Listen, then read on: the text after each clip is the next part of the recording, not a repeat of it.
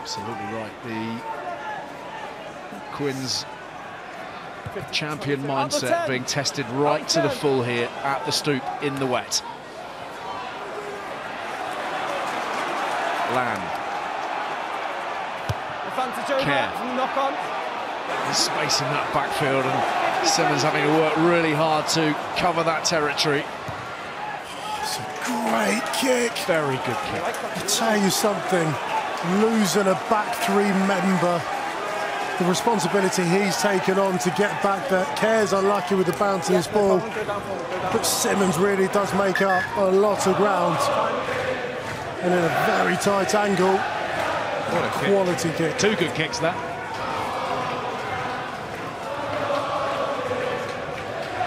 Crowd doing their level best to rouse their men. Exeter, though, with this excellent record away from home. Alec Hepburn watching on. They've won 7 of their last 8 away in the Premiership, Chiefs.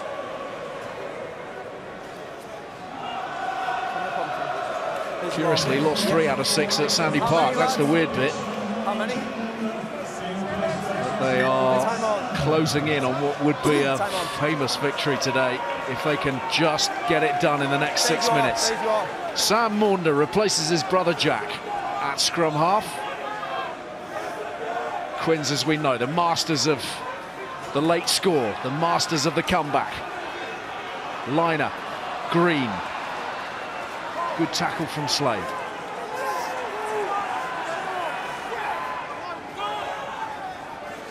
Esterhuizen. Smith. Get out. Tester for Witten. Hugh Jones is hurtling towards him.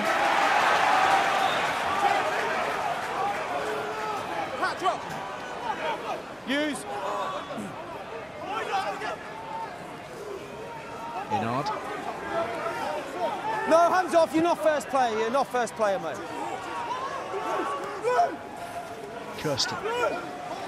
3 in the backfield for Quins. Okay, 5 seconds. Smith switching places with Green. They know what's coming, or they think they do. They do, but the Exeter chase team this second half's been very good. Put loads of pressure on Tyrone Green. Ian Witten leading the charge. Green to Smith, here comes Slade. Oh, he's shot out of the line, he's left a hole. Smith's into that hole. He'll show the ball, feeds it through the tunnel. Marchant. Offside lines. Care. Smith, crossfield, 2 men out wide. Liner's one of them. Lewis Liner, forwards. That's 3 crossfield kicks. There's genuine not a lot more Marcus Smith could have done. What I like about Marcus Smith is when you have that much time and skill, you play the game at your pace. Steps out of this one, goose step, and then he manipulates defenders with his feet. Gets the ball away to Marchant. This quick ruck just allows the field to be as big as possible. But I like the way he connects the dots with the outside backs. The crossfield kick, I'm not a big fan of ever letting the ball bounce. Accelerate onto that, catch that on the full, and you're going under the sticks. Allow it to bounce, and you have the ball at your mercy. And it has been 3 times now, 5 metres out in the second half. There's only 4 minutes to go.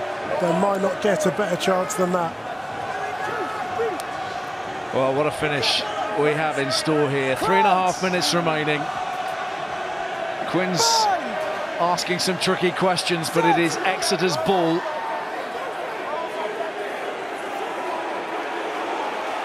Struggling to retain it at scrum time, but once again it's Simmons from the base, and Witten, who's been tireless in the carry. That offload to Witten, that's fantastic composure, because Simmons was getting caught from behind then. That's high level stuff under that much pressure, actually. 5 seconds.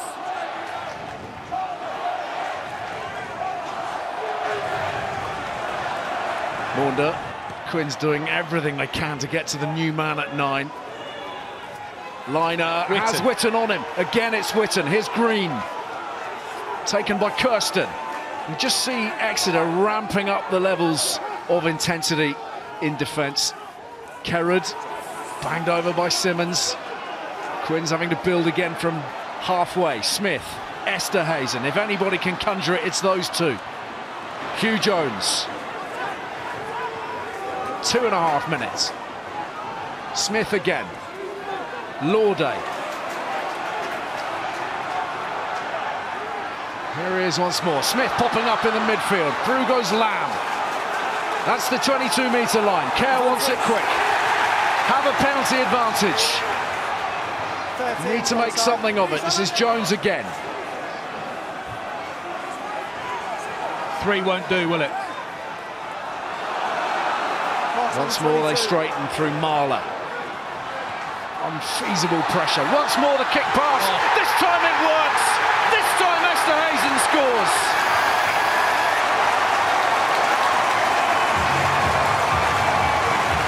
It had to be him. It had to be those two. Well, as I say, fourth time lucky. He is probed in those wider channels. Marcus Smith, often the person to unlock defences, as he did with ball in hand in the Premiership final. That is a gorgeous catch and a kick. Catch it on the full. It's a great bit of attacking work under pressure. Just a small note for Stuart Hogg, who does track back to make sure Esterhuizen can't get anywhere near those sticks. This is a pressure kick with 70 seconds to go. But the way in which... Oh, is it onside? That looks onside to me. Tempo, just hang on a second, mate. I'm not sure it is. David Rose wants another look, I think. I'm not sure it is. No, we're not having this. Go back. Go back. Go back. If you don't go back now, I'll penalise you. Go back.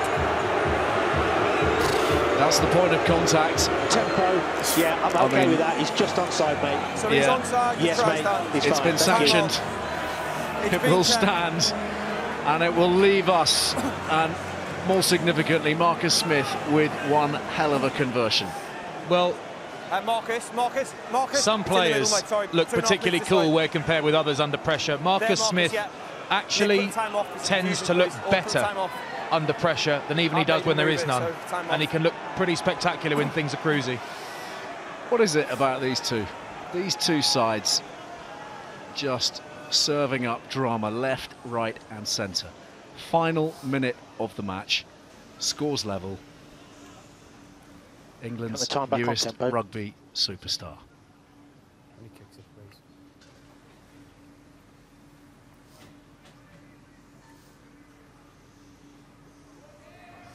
Yes, please. Time back on. Enough! Who writes the scripts? He does. He does. I stopped the clock for you, Hobby. I made a move. 14 points to 12. Time for one last restart. Richie McCall's scriptwriter's got a new client. What a dream. Unreal. Just enough bend on it. It's Chiefs' ball. And they will have one last chance. If ever there was a test of your champion credentials, it's these last few minutes for these two sets of teams. Marcus Smith showing unbelievable composure and just enough accuracy. I'll tell you what, whoever put an extra paint of coat over Christmas on those posts, give him a pay rise. That was a massive kick. But if that kick was big, nothing compared to this next scrum. This game, although it's in the red, and we've had a red, it's not over. It's not over. It really is. What a kick, though. It might not be over, but what a kick. It was extraordinary. Here we go then. Scrum time. Chiefs holding firm. Better than firm. They want the penalty. They won't be given one.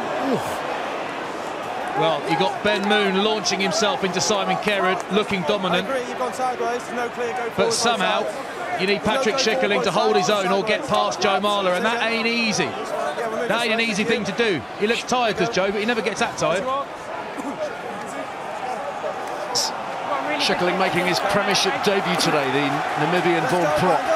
What a moment this is for him to try to lock out the Chiefs scrum. We're not going to step in context. I'll tell you what, Al, locking it out ain't enough. He's got to rip through one of the best scrummaging loosehead props in the world now. The Chiefs are going to win this. Quite the task. Everything hinging on this scrum for Exeter. In she goes from Maunda. Okay, stop using Danny onside. Maunda feeding Noel. Working their way towards that 22. Simmons crashing forwards. A drop goal would do it. He's in the pocket, isn't he, Simmons? They're keeping it between the 15s. There again, over the top of the ball. Esterhuizen thought he'd secured it. He's I think he has. Is it cleanse possession? He has. First man, good steal on his feet. That's the key turnover. And there's the victory. Yet another stunner for Harlequins. Reigning champions. And it takes all sorts to knock them off. Extraordinary finish. And they've come through. Tabai Matson's men with so much character and resolve. It was Chiefs who had the better of this second half, managed the game beautifully, but Smith and Esterhuizen ultimately the difference. Full time at the Stoop. Harlequins 14, Exeter 12. Can we get this every week? This level of drama, competitiveness, late finishes, just sheer quality once again in the Gallagher Premiership. You've got to commend every player and coach that have contributed to what's been a thoroughly enjoyable day at the Stoop. Twickenham, Stoop has been bouncing. Harlequins, the victors.